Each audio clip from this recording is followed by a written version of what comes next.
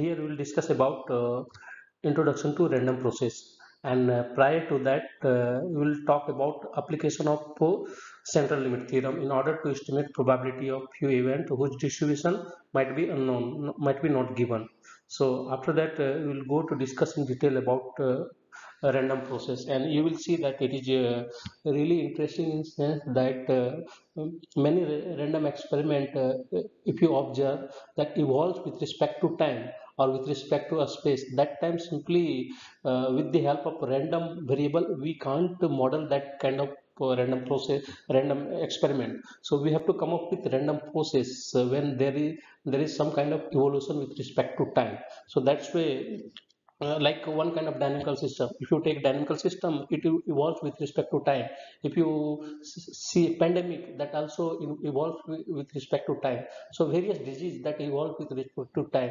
So many wherein such kind of dynamical activities are there, then we need to come up with one interesting kind of approach that happens to be what able to model that evolution in a proper way. So that's where random process is playing very important role, because we have we have already discussed several times that we random process actually ultimately, if you see in mathematical form, it would be sequence of random variables. So that sequencing, that we can say the index that coming, that you can talk about the evolution perspective. So first member of the random process, we will say that initial random variable, and after that next, it will come on that there is some kind of evolution that we will see it here. So that is the perspective of introducing random process. Okay, so first coming to outline of today's lecture, we would like to discuss application of central limit theorem in order to estimate probability of an event whose distribution would be unknown to us. Distribution would be not given, but don't worry, we had already seen enough through central limit theorem and law of large number that we know about sampling distribution of the sample mean. Okay, also we know the sampling distribution of sample deviation. Okay, so both we know. So despite of uh, uh, what unknown distribution of the given random variable, just come up with a random sample of size n, from there define a sample mean, and we know the sampling distribution of that, and we can talk about further nature of sampling distribution of the given sample mean through various asymptotic approach. That one is what law of large number, another one is central limit theorem. So we had already seen in previous classes. Okay, so next we will discuss about we will introduce random process. What is random process, what would be the mathematical form of random process, and various simple example of random process we will introduce. After that we will talk about various way of representation of a random process. There would be two different way to view a random process. Actually random process, it would be function of two argument. It would here till now we had already seen that random variable, here argument of that random variable happens to be outcome of the sample space, and that's why we say that a random variable happens to be a map from sample space to real number r. So that we had already seen that. Then if we talk about random process, this one is something more than random variable. Why? Because random process deal with a sequence of random variables. So sequential, this index is provided by t, or time index also you can say that. So how we can define it? So it is a sequence of random variables. So for each t we are getting xt, that happens to be sequence of random, it is a random variable. So for each fixed t we can say that xt, it is a random variable. So if you see closely, what does it talk about? If you try to write this one in term of more explicit form, then it is taking the random process taking form of this one. One argument is coming in the suffix with respect to evolution, that evolution with respect to time, what we are calling it. Another argument is coming with respect to that randomness, that omega is providing the randomness. So in total we can say that random process is having two argument. One is that evolution with respect to evolution, that time index. another argument happens to be omega, that provides randomness. Okay, so in short also we can denote a random process just for this simple notation. We can denote it by xt, only that. So these two the omega by default it would be inherited within that. Okay, so these three, any of these three notation you can proceed with in the process of introducing a random process. Okay, and after that we will try to view random process from two different perspective of the these two argument. When we keep fixing t, then what kind of nature that random process will take. When we, if we fix outcome omega, then what kind of nature it will take. So those two variability we will see, and after that we will try to specify a random process through joint distribution of for a time sampling instant. Okay, first we will sample the time index. Okay, finite number of time index, any finite number of time index, so it would be a random sampling, what we call it.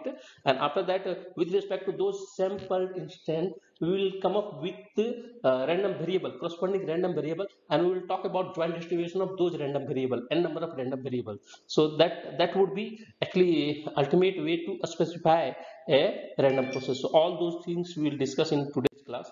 So coming to first part, that application of central limit theorem in order to estimate probability of event. So here first I will try to compute probability of sum of random variable. It would be given, but we don't know the distribution. Okay, that situation would be here. So question is coming like this way. Using the central limit theorem, we can immediately write the distribution of sum or distribution of sample mean. That also you can say that this sum is sample sum, and sample mean we know that x bar, and we had already seen that we define it from an IID random sample or IID random variable xi. Okay, and if you know the mean and variance of xi, so we know the mean and variance of x, but we don't know the distribution. Only mean and variance are known to us. So if it is not, variance is not unknown, then we'll go to proceed with estimate of that variance, that sample variance simply I would like to call. Okay, so here random variables of interest is either sample sum or sample mean of IID random variables xi. So we have already seen that sample mean is defined as a defined from the random IID, random sample of size n in IID fashion. It is defined like this way. First you need to sum all those random variables, IID random variables, so x1 to xn, and after that you have to divide it in order to get sample mean. So this is the sample mean and this is the sample sum, and we know easily we can compute mean of or expectation of sample mean and mean or expectation of sample sum also. So all these things we know that we had already computed several times. So if you apply here central limit theorem offers assurized sample mean, then what does central limit theorem says that? So it is converging to a standard normal random variable z in distribution. It is convergence in distribution. So simply we can say that if we don't know the distribution of xi, no worry. Okay, what we can just proceed with distribution of z, distribution of z easily. So distribution of zn, it will be very much similar to approximately it will be the same distribution of what a standard normal random variable is having. So that is the perspective that coming from central limit theorem. There is one more perspective is coming from in order to, if you try to compute probability that sample sum is observing value between a to b, it is very simple to compute. How we can compute? We know that first we need to deviate this sample mean by the corresponding mean of sample mean. What does that? That one is n time mu.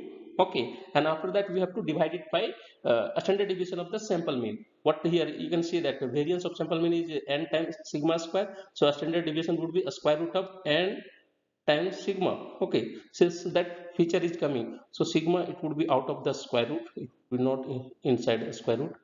Here sigma is out of the square root. Okay, we are taking a variance of the sample sum, so that's way. So here this situation is coming, and we know that through, so if we do this kind of standardization, so what is happening that you can focus on what does it talk about. It is actually our standardized sample mean. Okay, zn, that zn which converges to a standard normal random variable z in distribution. So that's way, if you are willing to compute this probability approximately equal to difference of these two probability. So here these two probability easily we can compute it from the normal table. Why? Because phi happens to be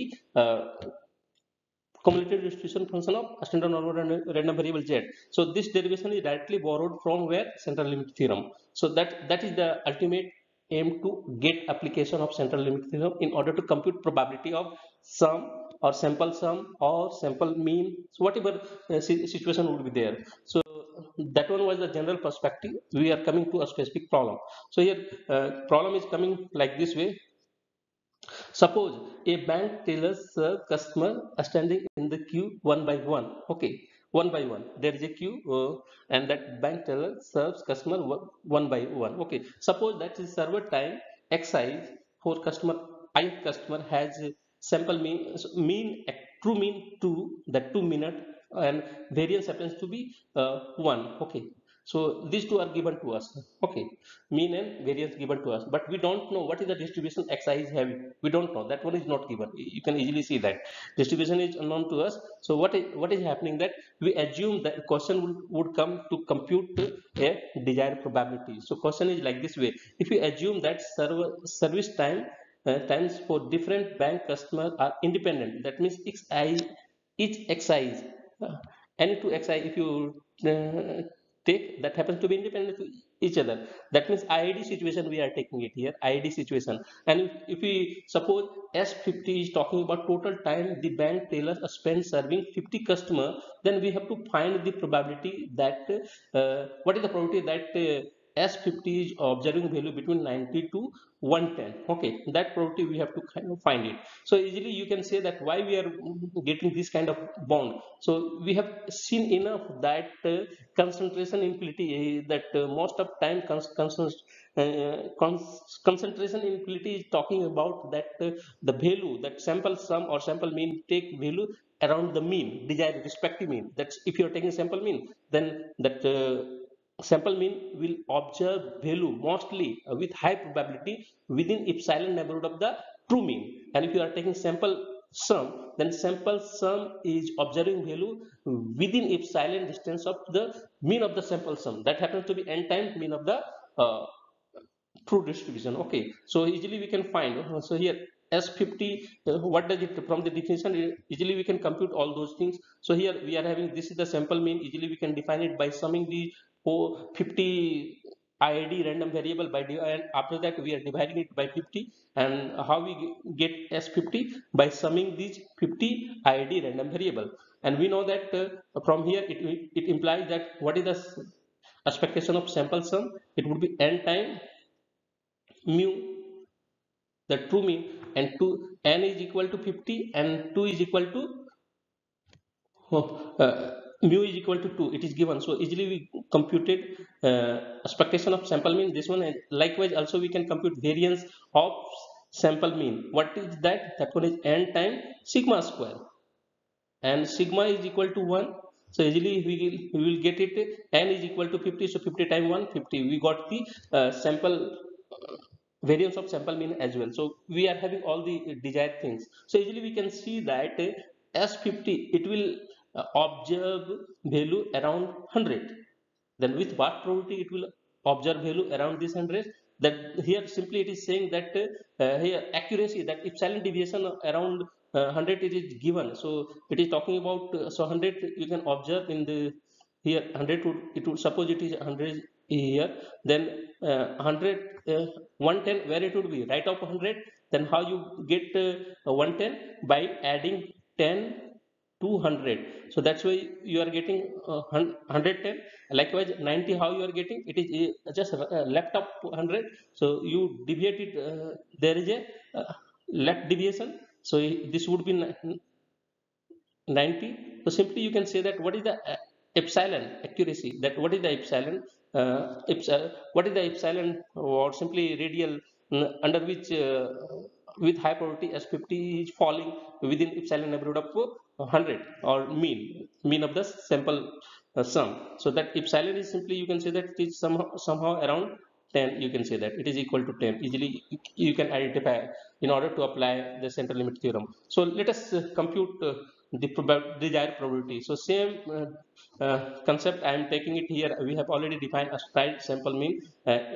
You can express in term of sample mean, or you can express in term of sample sum. Both are similar. There is no any issue. So both will give same result. Okay. So we know from central limit theorem, Zn will converge to Z in distribution. Okay, Z happens to be a standard normal random variable, but our ultimate aim is to compute this probability. This is the probability, desired probability that we need to compute. So just we are proceeding with this probability, and just we do rationalization. After that, we know from central limit theorem this probability would be difference of 5 at square root of 2 and negative of square root of 2. So these two value easily we can get it from normal table, and that value is coming 0.8427. So we got the value of sample sum. What is the probability that sample sum falls between 90 to 110? It would be 110.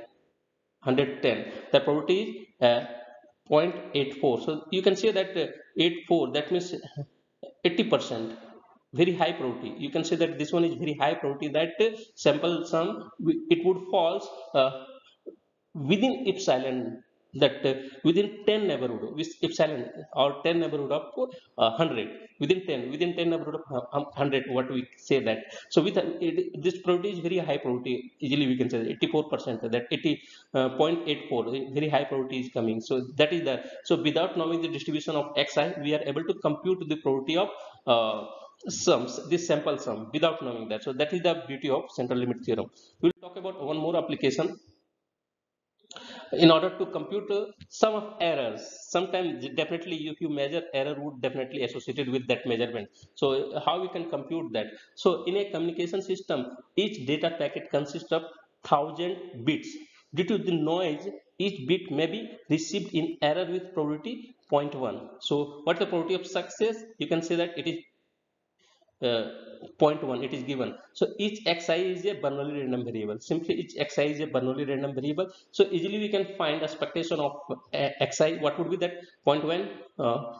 For Bernoulli random variable, expectation of xi happens to be probability of success. That one is 0.1, and variance is what? Xi. So our ultimate aim is that what we have to compute probability of this desired probability, it would come here like. So it is assumed that bit error occurs independently. So we have to find the probability that there are more than 120 error in a certain data packet. So this probability we have to find. There are more than 110 errors, okay, in a certain data packet. That probability we have to find it. How we can find it? That means we will sum it up, and we will say that we will sum up all those error, okay, and we will say that it is greater than 120. That probability we have to find it. Okay, so n is already given here, it is given 1000. Or easily we can compute here. So we can define likewise sample mean from this IID exercise, and also we can define sample sum, and we can compute mean and variance of sample sum and sample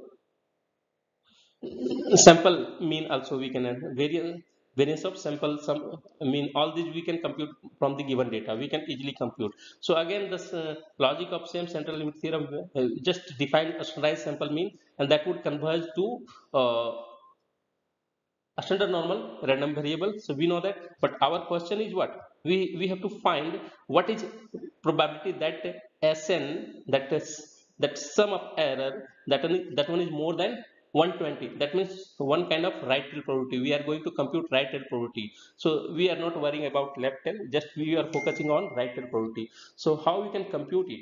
So we can compute it by deviating again, just deviated by sample mean of the uh, mean of mean of the sample sum, and divide by the corresponding standard deviation. So just we do here, we do just compute right tail probability. So we did all this assertion process. So this probability would be what? Just it would be approximately equal to this probability, and it is expressed in term of a distribution function of a standard normal random variable. So there is no any issue. Okay, so here we can get it this value from the normal table, and ultimately we got the value of right tail probability. What is that?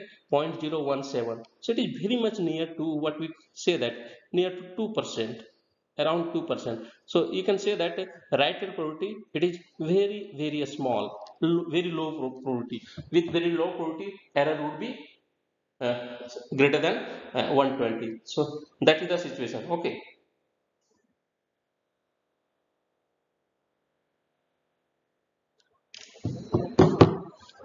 That is the situation. Here you can see that in last example we had seen that high probability, that one was talking about concentration near to mean, okay, true mean. And this problem is talking about very low probability. It is talking about deviation, right tail probability, that deviation from the uh, deviation, epsilon away from sample mean, right? Epsilon right away from sample mean. So definitely that would be very small probability or very low probability that that situation is coming. Okay. Now we'll go to next segment, that uh, introduction to random process. So here just we have already entered to last module of this course, and till now anyone is having any question regarding that application of central limit theorem, you can ask. Otherwise I will go forward. Any question till now? Anyone? Do you have any question? Okay, fine. Then I will go forward to discuss about uh, random process. What does it talk about? So random process is really interesting in the sense that, as I told, that when there is an experiment which evolves with respect to time, that outcome evolves with respect to time, then simply random variable is not going to model that problem, that random problem, okay, or random experiment. We have to come up with random process. That's why it is really interesting in sense to capture real world problem. So simple, I have taken a simplest motivational, from motivational perspective, a simplest realization I have taken from a stock market, or simply you can say that finance segment I have taken it. So a possible realization of values of a stock observed as a function of time, how we can observe that? Okay, suppose that we observe the stock price of a company over next few days. Okay, so we are trying to observe. So that company may have various stock. It is not like that company is having single stock. It may have various stock, might be selling various product. Okay, so each product, you can call it outcome, and that price of that will evolve with respect to time. So randomness is there. So in particular, xt would be the price at time t. Xt, we are saying that price of the price of a particular stock at time t. Simply we say that xt. So so then, if we fix the outcome, we fix the outcome omega, that outcome omega. So a possible outcome realization of xt from t0 equal to t from t0 t equal to 0 to t equal to 1. It can be visualized as a very zigzag path. It is a very zigzag path. You can say that it is just for a fixed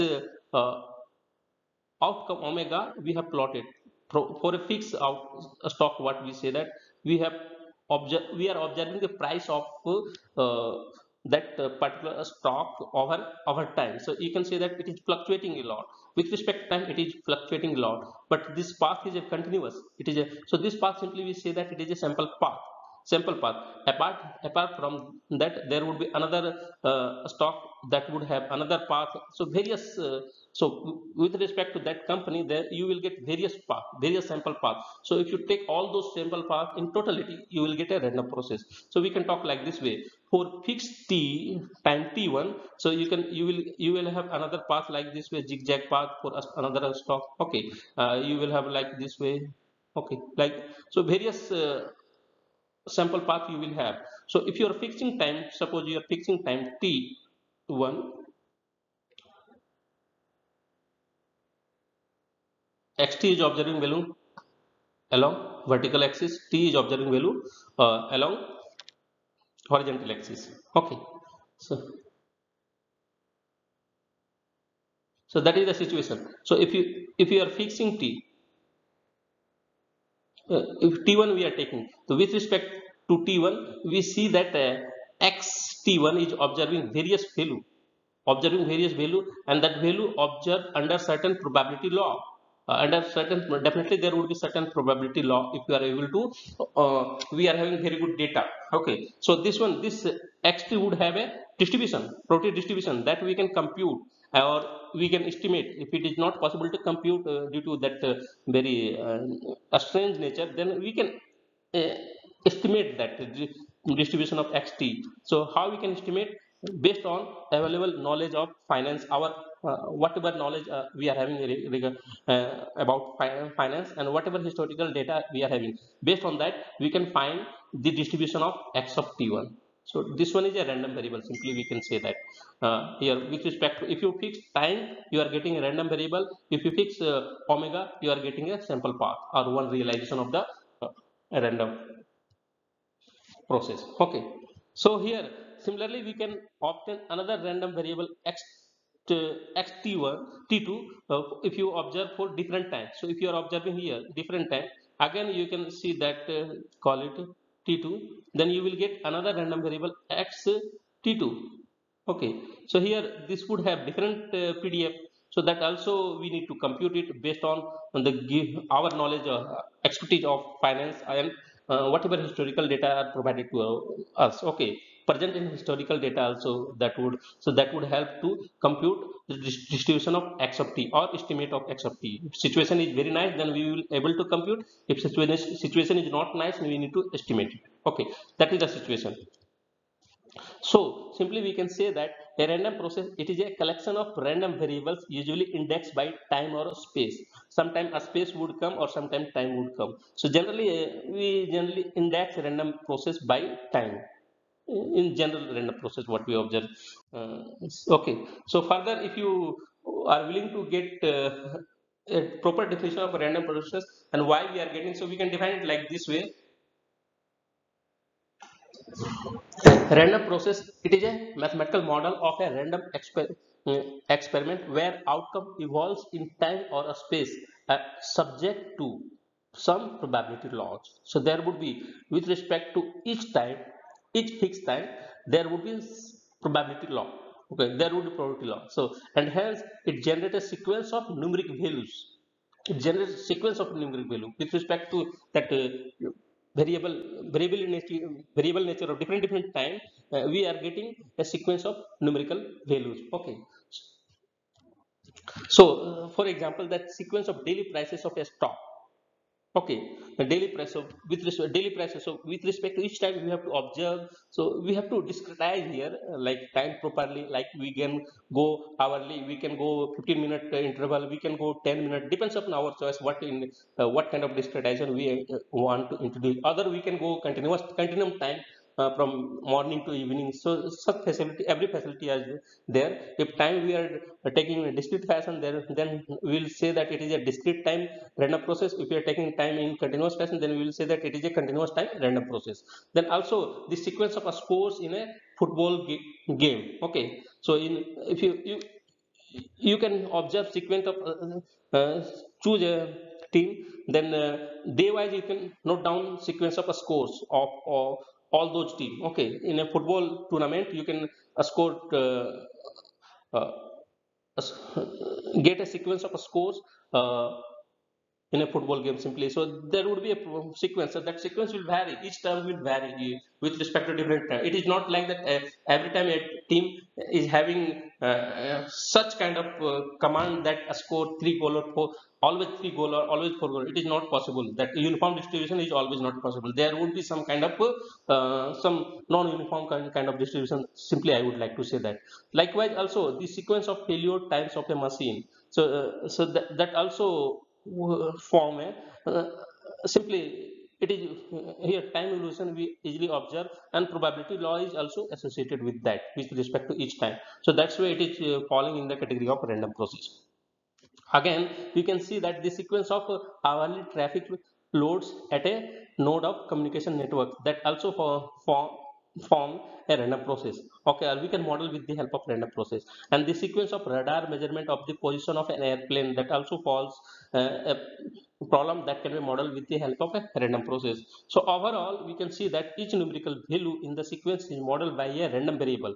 Okay, so it's like it got a sequence like in a ID random sample we had already taken, so that's why I had taken notation like this way. X1 we are talking about first observation, X2 we are talking about second observation, X3 likewise third observation, and it will go on. Xn would be nth observation. So here X1 is observing various values. X1 is a first random variable. X2 is that one is observing second kind of observation, noting down second kind of observation. So X2 is the second random variable. So in total we are having a sequence of random variable. Definitely it is a finite sequence in case of sample statistics. What we had already seen, that it is a finite sequence.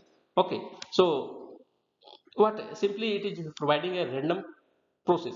It is actually a random process, and during the uh, uh, analysis of this random process, what we observe, so the random process, it would be a sequence of random variables. Okay, simply we say that it is a sequence of random variable. That sequence might be a finite sequence or might be an infinite sequence, and we have to note down the following interest. What are those? We have to note down the dependency in the sequence of values of generated by process. Okay, such as how do future price of a stock depends on the past. So in ID situation we had taken that each xi happens to be independent of other xj.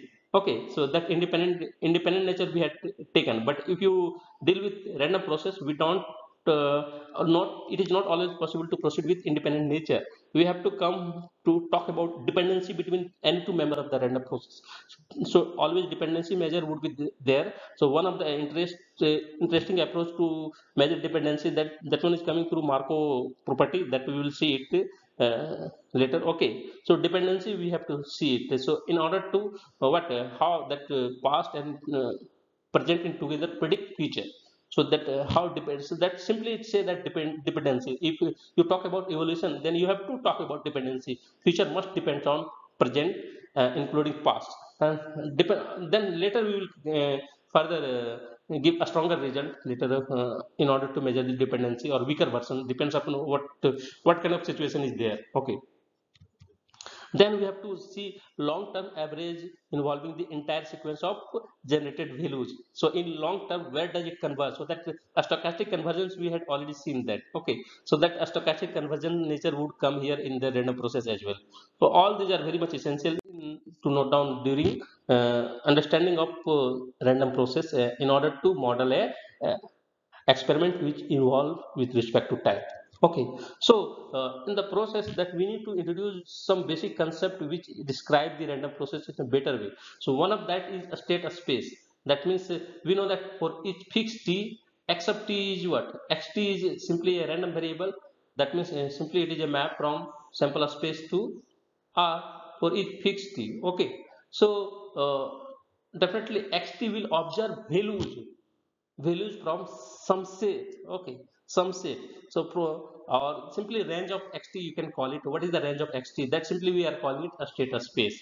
Okay, and later also with respect to time, there is one it evolves with respect to time. So that simply we say that time index. So with respect to time index, we can categorize the corresponding random variable either discrete or continuous. If time index is taking value discretely, then we will say that it is a discrete time. If time index is taking value in continuum fashion, then we will say that it is a continuous time random process.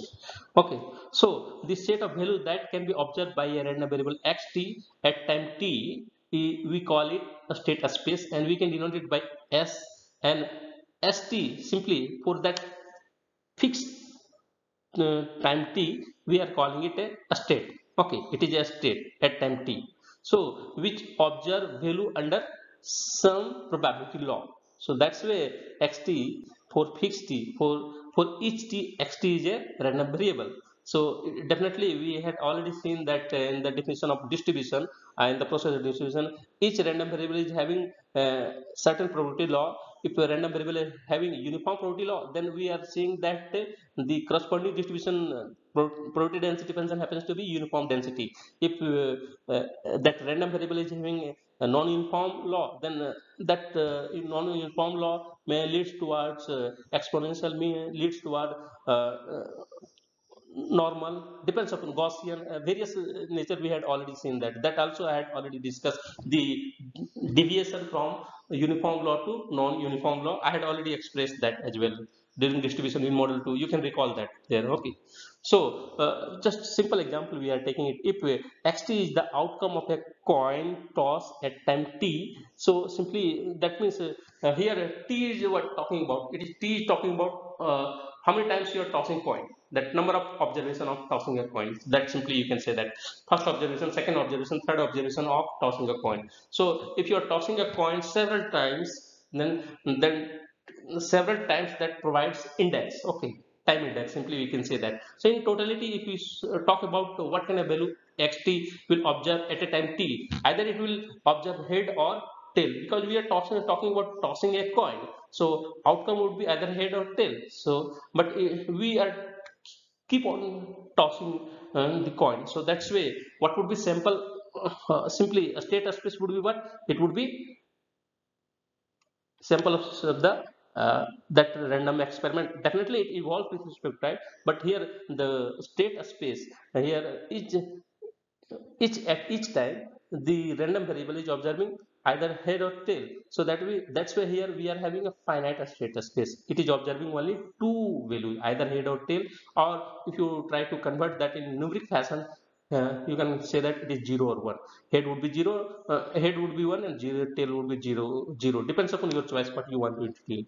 So this one is just one simplest example of finite state. Okay, finite state space. Now, so if you talk about random process, so for each t x, for each, remember that it is having a meaning. If you are writing for all, or after some expression, then we read that for each t, that would be universal in sense. But if it is universal quantifier, if you are writing prior to that expression, then we say that for each t, that here fix, we are fixing t, that for each we are taking t, and after that we are defining that expression. That's why you can say that for fixed t, for each fixed t x of t, it is a discrete time random process. Okay, if time happens to be finite or happen to be a discrete state. So discrete state, what is the criteria of being a discrete state? uh, what is the criteria of being discrete state? So simply we say that that discrete state would be either finite or countable, except that we have to remove up a rational number. Rational number are also countable, we know that, but problem is that rational number is not discrete. Why? If you take any rational real number and take a small neighborhood, some of rational number would be there, some rational number would be there. So that's why rational number happens to be not a that one is a non-discrete set. So among the countable set, all countables, among the countable set, we have to leave only rational set, and remaining things would be discrete set. So that's simply. So if our time index set happens to be a discrete set, then corresponding random process we will call it discrete time random process. Okay. Likewise, if so, the simply we can get a specific form or representation of discrete time process. Why? Because here that due to the countable nature of the time index, we can get a proper sequence. We had already mentioned that uh, any countable set, if you are having a countable set, then every member of countable set can be written in a single sequence. So that countable set can be expressed into a single sequence. So that expression I had already mentioned that. Okay. So it can be written in a single sequence. Simply you can say that because of countable nature, because it is having a bijection with respect to set of natural numbers. So that's where you are able to put that countable set in a single sequence form. Okay, just here don't include rational only, that would be not a discrete set. I had already mentioned that. Okay, so here in case of discrete time random process, the random process is having very specific form. uh, uh, you can denote it by just x. So simply you can say that chain, it is a chain approach. When that you are dealing with a time index happens to be discrete time, then just that random process you can call it just chain, because you are dealing with a sequential approach, sequence of random variable. Time is taking value in discrete fashion, so that approach is coming. Okay. Now another kind of random variable is that continuous time random variable. When time index happens to be uh, time index set happens to be uncountable set.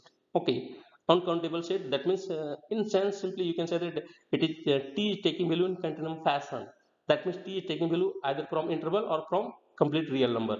depends upon our complete okay, that situation is coming in continuum fashion. Simply t is taking value. In that case, simply we say that random process is continuous time random process. You will see that. So that continuous time random process, we can't call that chain. It is, there is no sequential approach there.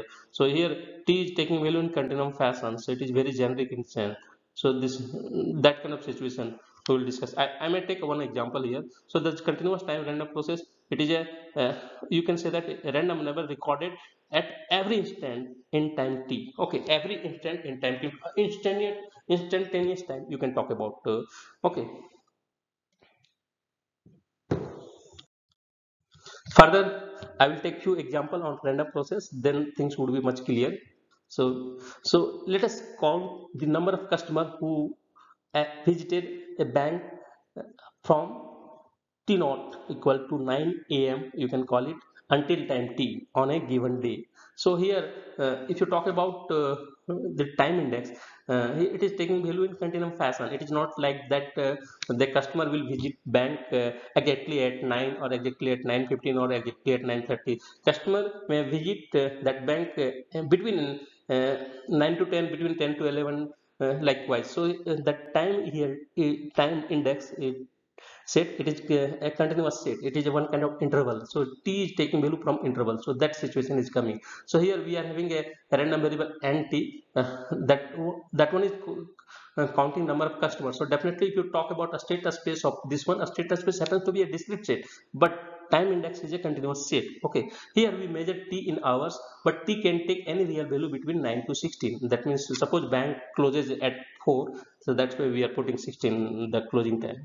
So we assume that definitely at the initial time 9 a.m. number of customer, how many number of customer would be, just for simplicity we observe that there would be 0 customer. Afterward customer just started visiting to bank. Okay, so and t naught it would be 0. T naught is 9 a.m. Okay, so simply we can say that nt is a random process. And what kind of random value nt will observe? It will observe value 1 2 3 4, that discrete fashion, discrete value, or simply integral, positive integral value will come, will be observed by nt. Okay, and t will observe continuum value. So for any fixed time t1 and n of t1, it is a discrete random variable. Simply it is a discrete random variable. That's why we are saying that a status space is a discrete set. Okay, thus what we can say that here nt, it is a continuous time discrete valued random process. That means a state a space is discrete set and time index set is a continuous set. So that is one example. Another example we can take it like this way.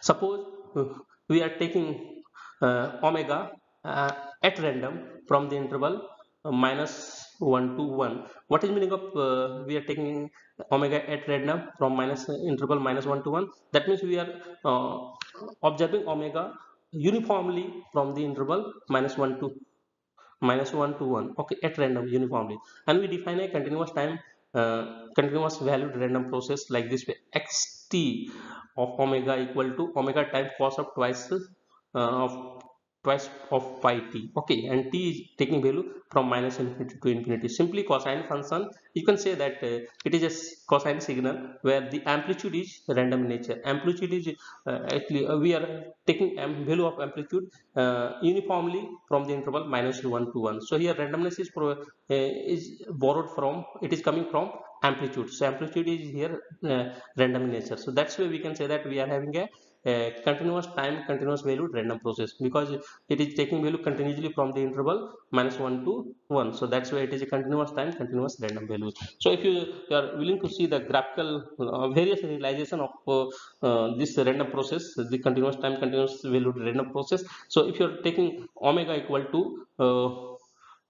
negative zero point 0.2, then with respect to that you are getting this kind of signal. This is the signal. Okay, if you are taking omega equal to zero point 0.6, then what signal you are getting? This dash signal you are getting it. Okay, if you are taking omega equal to zero point 0.9, then you are getting this little dark signal. Okay, so various signal you will get based on various choices of omega from the interval, but you are here you are taking omega through uniform law.